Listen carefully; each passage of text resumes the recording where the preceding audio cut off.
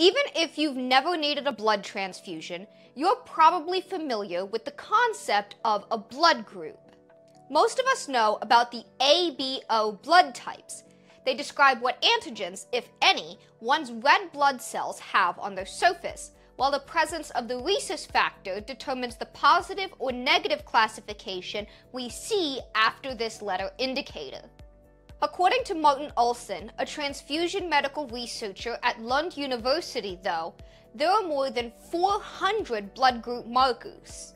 If an individual is missing a common antigen, they're said to have a rare blood type, though some people may share the same feature.